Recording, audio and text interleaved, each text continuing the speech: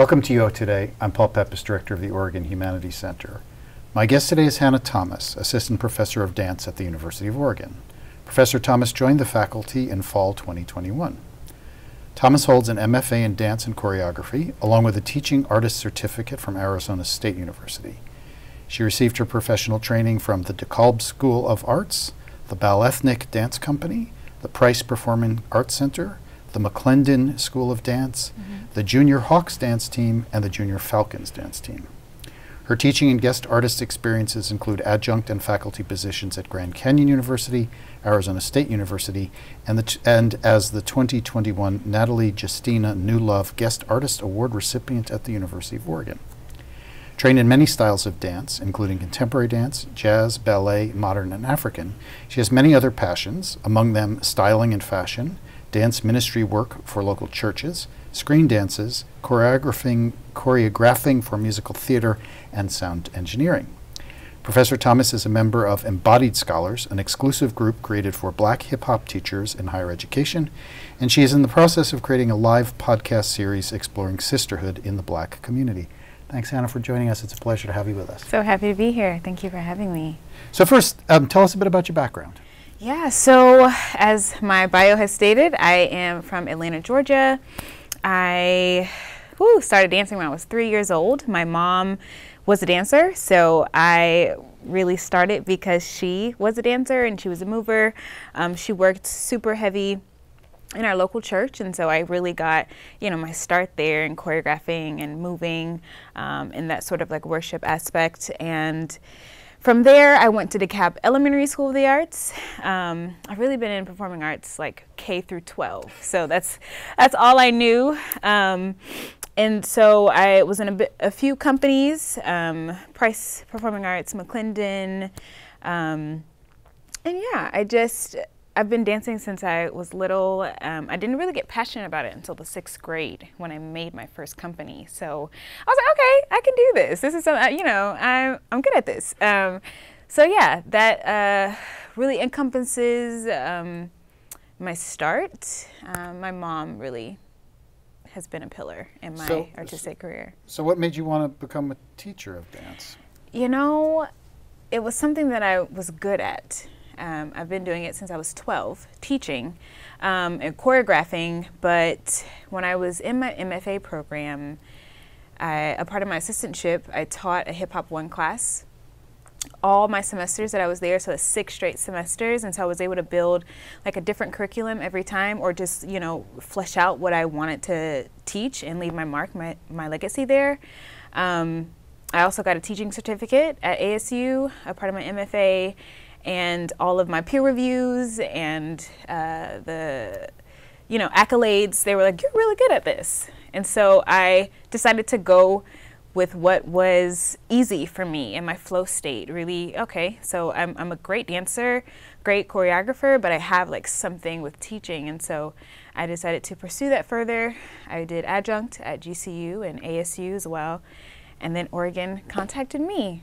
So why teaching in higher education? Why not some other level of teaching? Yeah, there's something about dancers or students who already have a desire or a passion for dance. It's easier to help them mold and shape their desire. I got offered a position at a high school in Arizona, actually, much like what I'm doing now, but just for high school.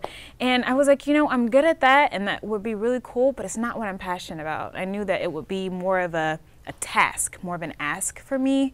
So I'm able to work with already passionate dancers, and that's just much easier for me. So one of your areas of expertise as a dancer and as a dance instructor is hip hop dance. Yeah. So what's distinct about hip hop dance? What are some of the things that, if we saw hip hop dance, how would we know? Community. I'm telling you, it has been such a joy to work with the students here and to teach them about the culture of hip hop, which is community. And a lot of kids nowadays, students nowadays, they really associate hip hop to choreography, get in a combination of 5, 6, 7, 8. But the the foundation of hip hop is all about that cultural practice of being together, seeing each other, grooving together, finding rhythm, listening and engaging with the music. They're one and the same. And so if anybody was looking at hip hop or seeing people, whether in the streets, you know, at a party, on a stage, if they're seeing each other and they're grooving, they're with the music, then that community aspect, that's hip hop. Mm-hmm. So you're the curator of Duck Jam. Yeah. And that's a special dance showcase that's happening on June 1st at 7 p.m. in the Gerlinger Annex on the University of Oregon campus. Yeah. Tell us about Duck Jam and what participants and spectators who attend can expect. Man, the Duck Jam, my first UO baby. I was inspired by one of my late mentor and professors from Arizona State University. His name is Marcus White, and he had this thing called the Expo, where all the hip hop classes would get together to present their finals. And in his legacy and how much he really poured a lot of hip hop knowledge into me, I wanted to bring that to the UO. I wanted to have my students not just perform their final dance presentations for that class, but to celebrate hip hop culture and dance, to have a more authentic experience of what hip hop culture is. There's going to be a live DJ. I'll be emceeing. We have several student groups around UO campus coming in, and maybe even from the Eugene community at large, coming in to just dance together, party together. So yeah, it's participants, the audience, one and the same, because there'll be some social dance aspects where everybody will be dancing together. There'll be a huge cypher session where Flock Rock crew, as a breaking crew, will come in and showcase some of their very athletic moves, and then we'll invite the common folk, you know, to come in and to, you know, just show their best moves. And then, you know, we'll have, you know, a whole showcase, and then the audience will be able to not just spectate, but to support what's happening on the stage. So they will be a part of it, and then they will be able to just like take it in and cheer and support. So the circle of the cypher will just sort of open up, but it'll be one and the same. So another exciting thing about the UO Dance department is that it's added a BFA to its curriculum.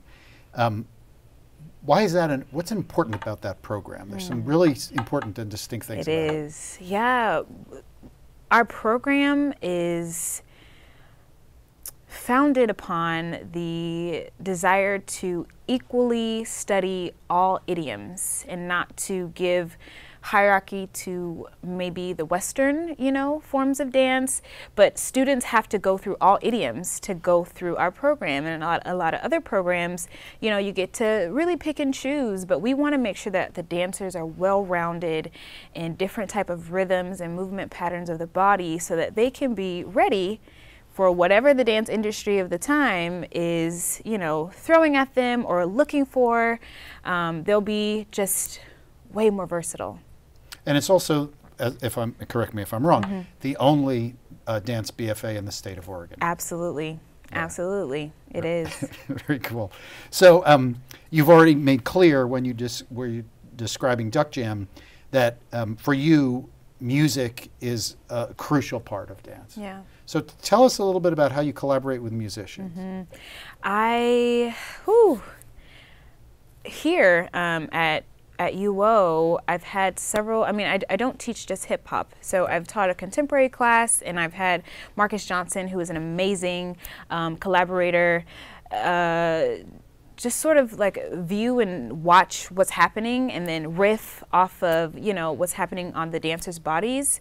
In terms of hip hop, I think it's so important to give students of this generation the nuggets from the past. So a lot of those weighted rhythms that, you know, really get your body moving, and calling that back, you know, bringing that to them and allowing them to just take a little field trip back into the past. But it's also important for them to know that just like, you know, the trap hip hop music that's happening now, you know, they are also paying homage to the rappers and the musicians that came before them, and so to find the the origin story of a lot of the rhythms and that we use, especially for hip hop, is important. And I will be actually going to New York June 5th through the 12th as a choreographer fellow to collaborate with live musicians and a composer in real time and dancers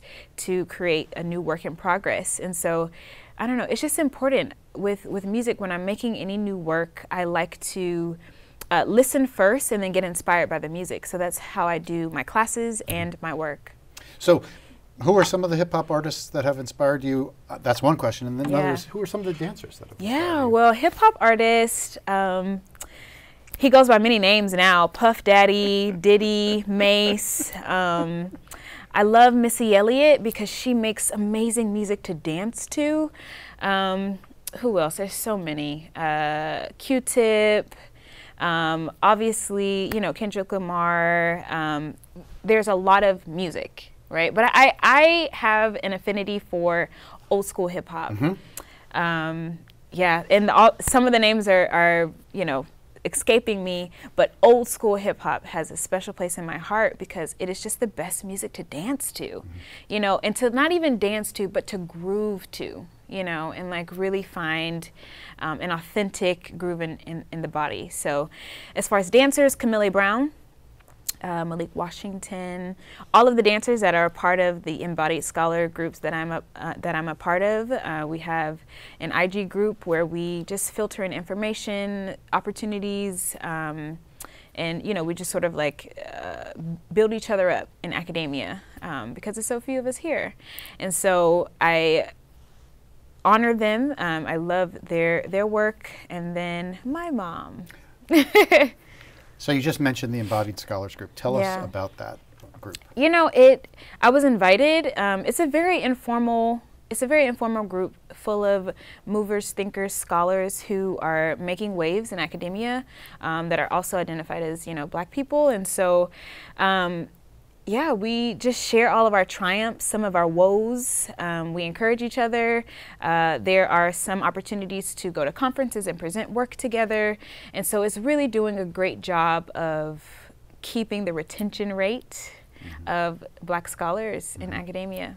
Yeah, that's a huge challenge. It's huge. It's a huge challenge. And Yeah. the higher education in the United States has not done a good job with that. And and I feel like groups like this where you can see each other and you can see yourself in the person that you're looking at or talking to, it helps.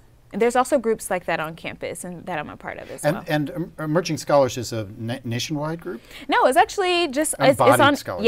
Embodied Scholars is actually on Instagram. We've kind of found each other and we have to stay with the times. So but yes, nationwide. There's people from all over, universities from all over, but it's hosted on Instagram. So you, among the many, many things that you do, is you do musical theater. I do. Choreography in the context of musical theater. So tell us a little bit about some of the work you've done there. In my undergrad, I was the first undergrad at Georgia College to choreograph a lot of the great moments in the play A Streetcar Named Desire. And that was really the first time that made me be like, oh, okay, I can do something here too. I can also put my dance here. And then at Arizona State University, I partnered with Kristen Hunt and Melissa Britt on Ajax. And so we made some really cool moments happen there. And then also at Arizona State, I choreographed the musical. I was the lead choreographer for the musical Runaways. And it was such a challenge, but such a joy because we were still in the thick of COVID. And so we had to make the whole thing virtual and we had to go through a lot of protocols. But it turned out to be a very beautiful virtual experience. We had to get creative. It really challenged me as an artist on how to think about engaging the audience through a screen. And we had a built set, but then a lot of the actors and the dancers, one and the same, we gave them tasks to go and choreograph in different places, and we had an amazing editor. And the musical director, Toby Yatso, Well, the director, Toby Yatso, and then Mario was the musical director. We, as a team, just really made some magic happen for those students. That's wonderful. So you are also involved with dance ministry.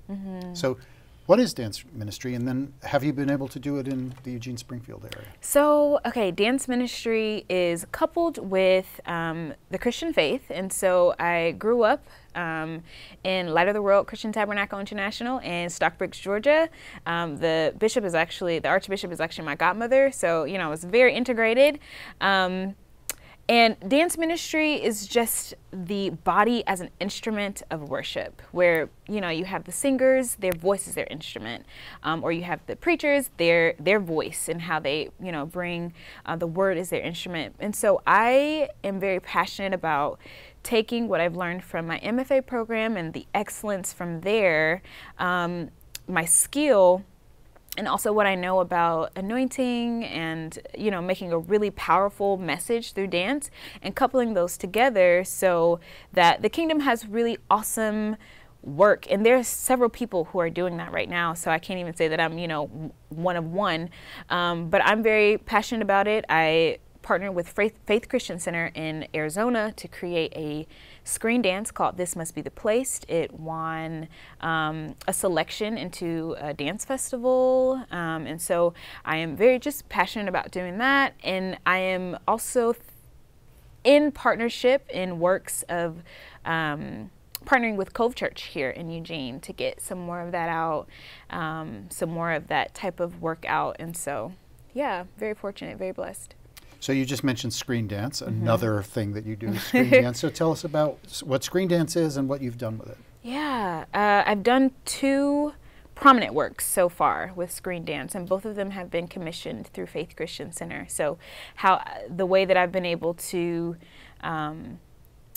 get funded and also, have the freedom to really express myself is through that ministry work. And so I've created a piece for Christmas, and it was called We 3 Wise Men from the East. And then I just did a piece to Chandler Moore's rendition, acoustic rendition of his song Yahweh to This Must Be the Place. And it was located at this beautiful church that had glass stained windows.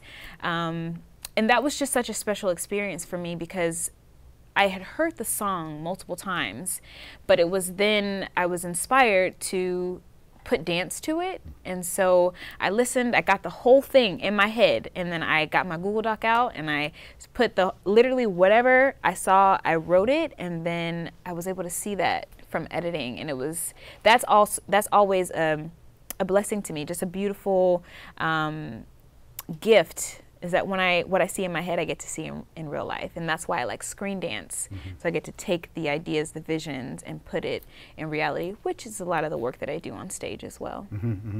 So you have this film project that you're working on Black Joy. Yeah. Tell us a little bit about that. Yeah, so it is constantly moving. I think it's going to be a film one day. It might be a stage rendition another day. But I'm very passionate about putting more Black joy in front of people that either look like me, don't look like me, because a lot of what we see in this day and age is Black trauma. And there's so much more to the African American culture than just trauma. There's so much joy, there's so much survival and thriving.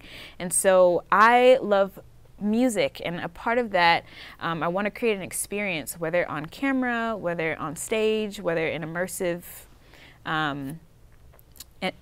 experience of just highlighting some of the awesome music that has carried our culture from, the time that we were brought over here to like now, old hymns to these, hip hop anthems to, now, spoken word, just this Black saturation of art and excellence. And so that's kind of where I'm going, how it's going to come about. That changes almost every day. So you're also working on a podcast series about Black sisterhood.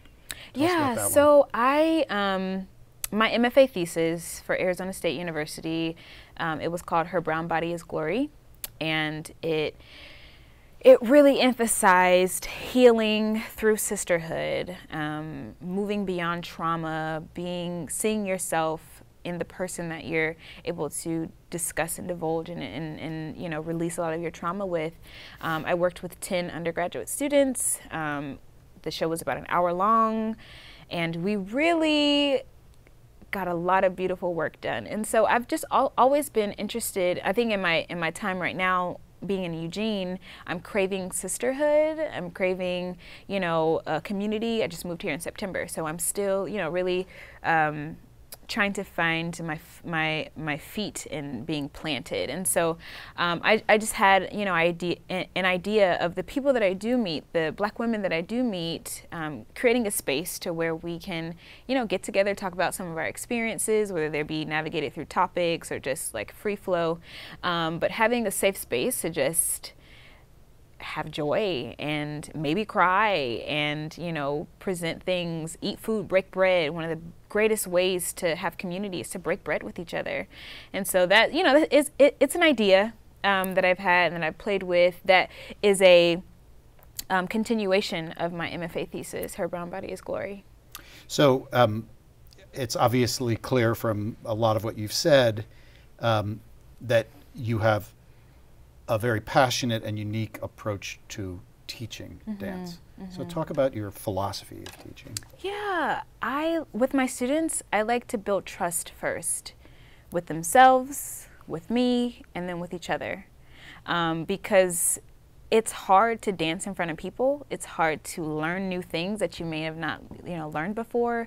Or even if you have a good knowledge of it, to build upon that skill, it's hard to be vulnerable and maybe, you know, making mistakes in front of other people. And so a huge part of my teaching philosophy is just building trust first, trust in community, and then allowing the students to see themselves in each other so that they can just be free. And I'm telling you, since 2017, my first class at Arizona State, it has not failed me yet. It's been fail-proof, just in really getting the students to trust themselves. Like, okay, what I have in my body is valid. It is to be celebrated, and the information that I'm learning is to just enhance, not to validate me or to, you know, obviously as, you know, educators, it's my job to assess and to correct as needed, but it's not a, you know,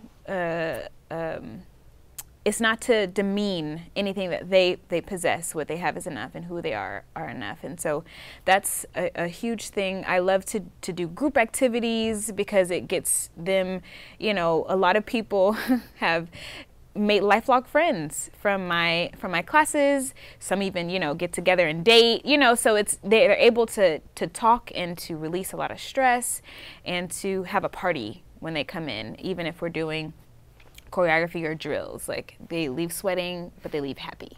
So tell us a little bit more. How do you build trust? How do you, I mean, you can talk about it and you say, you know, but how do you build that? Yeah, so a lot of what I do, especially for hip hop, we do ciphers, and I teach them things to get them comfortable with what they have.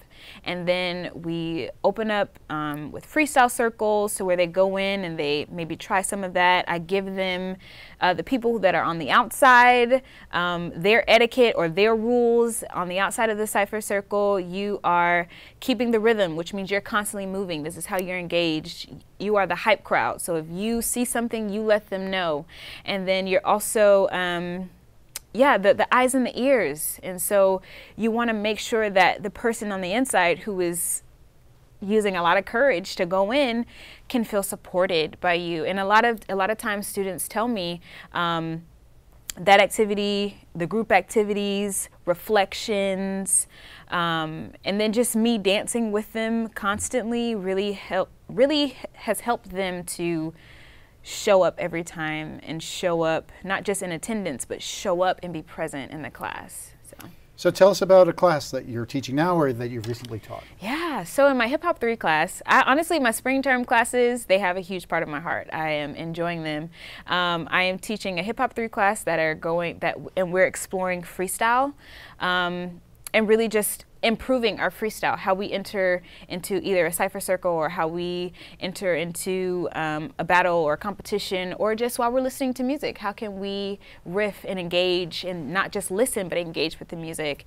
I'm teaching a lecture course called Looking at Dance, and we are looking at dance through the lens of the African American experience, from the ring shout to hip hop. And so like there's a lot in between, and really just breaking down a lot of the origins of some of the dances that we love so much in America have roots in African American culture. And so, yeah, then my Hip Hop 2 class, we're looking at choreography. In my Hip Hop 1 class, we are looking at social party dances. And so there is a long array of just like content, and they are killing it, and I love it. Yeah, the spring term has been amazing. Yeah. So you mentioned the battle and the competition part of hip hop dance. Say a little bit more about that. How does that fit in, and why is that important to Yeah, I mean, the way it started in community, but as we've seen hip hop sort of evolve from, you know, the time in the Bronx with the Latinx and the Black youth, it's been a way for, you know, b-boys, b-girls, poppers, lockers, crumpers, you know, house lofting dancers, freestylers, if you know, just have anything. It's been a way, you know, for you to just sort of like check in with your training and to have community. So even though there's a battle and a competition happening, even with crews, with choreography, there are competitions and battles for that as well. But even though that battle aspect is happening, it's still all love, or it should all be still love, and that's a huge part of the hip hop culture. And so with the Duck Jam, eventually I want to bring in that element, but right now in maybe the first 2 years, I'm really just inviting the students to showcase and not be compared or any of that just yet. But while inviting breakers and people from the community who have tons of experience in that to give, you know, to lead by example, so that, and we're actually doing some of that in my classes right now. With my freestyle, we had like a freestyle battle, and then in my Hip Hop 2, we had like a crew routine battle. So I'm giving them whispers of it, you know, a little taste, a sample, but eventually, you know, there'll be a jam for that, but they have them, you know, all over, especially in Portland. So you mentioned that one of the classes you're teaching is a lecture class. So do you show them? Do you dance during a lecture class? We do. So say a little bit about that, because when we think about lecture class, it's not what we think of. Yeah, so the lecture class, it happens in Gerlinger Annex 352 most times, and we have projector, and it is an hour and 50-minute class. And so usually what happens, I'll have my content, or the assigned reading, and we watch videos. So we're going to look at dance in this class, and then we're also going to engage with dance. So whatever the topic is, we've had, you know, some tap, some Lindy Hop. We just went through the Big Apple together, and so the next course of content that we're going to do is hip hop, and so my students will, in my lecture class, will also have an opportunity to engage with the Duck Jam for extra credit, to just see a little bit more of the culture of hip hop. And so, yeah, we dance, and it, you know, it kind of jars them at first, but I think they expect that because it happens in a dance studio. And it also just helps them to like navigate in the body. Oh, this is what they're doing, and this is hard, or this is what they're doing, and oh, I can do this, and maybe I'm a little interested in learning a little bit more about dance. Can I see some of your other classes? And so, yeah, it's foolproof. So you've made very clear how much you enjoy the work that you do. So what attracted you to the University of Oregon? You know, it was because the University of Oregon was attracted to me. Oh, I'm sorry. It was because they were attracted to me. They contacted me specifically to build this program in the hip hop representation here in the department, and I trusted the people who put my name forth for this opportunity, that, you know, they saw something in me to go here and to put, you know, my heart in this program. And I think that the University of Oregon just has an amazing foundation to like do some awesome stuff. Dean Sabrina Cannon has just been my champion, honestly. she really sold me, on coming here and, enduring the rainy season. But yeah, it's been awesome. I feel very supported by my colleagues here, not just as an educator, but also as an artist. I've done some guest residencies already in my first year, and traveling to present, solos and things. And so to have the support of the department, and there's also just a hunger that is developing here in the dance department, and I'm really excited to be just on the ground floor. I was like, I would be remiss to not take this opportunity to be on the ground floor of something beautiful blossoming. And so, yeah, that's why University of Oregon. So Hannah, we're almost at the end of our time. This is going to be my last question. You already just were saying you obviously you're a performer. Yeah. So when are you performing next? When am I performing next? The Spring Loft, which is June 3rd, I believe at 7 p.m. in the Girlinger Annex. I am performing a solo that I just did in Milwaukee at the Restore Festival, and it is this piece is paying homage to the voices in the praise houses that happened in Antebellum South, where enslaved African Americans created these spaces to praise and worship and prayer, and within their own community, without without having an overseer or anybody around, but to believe in not of a God of oppression, but of deliverance. And that's how a lot of in the African American community, we have these old hymns that are really just so full of survival and are so full of wisdom. And so a lot of the songs are the songs that that this work will be talking about are old hymns. I have this beautiful elderly voice, an elder, she's singing. And then I have Carlton Pearson, who just sort of like gives this comedic but also powerful explanation of why old-timey music is important. And so yeah, Ring Shouts, it's exploring a lot. And so that'll be the next time I'll be performing in the Spring Loft, 7 p.m. I believe, June 3rd in the Girlinger Annex. Well, Hannah Thomas, thank you so much for talking with us today. It was really great to meet you and to talk to you, and thanks for all the exciting things that you're bringing to our community and sharing with our students. Thank you so much for having me. Thanks so much for watching, for joining us. My guest today has been Hannah Thomas, Assistant Professor of Dance at the University of Oregon. See you next time.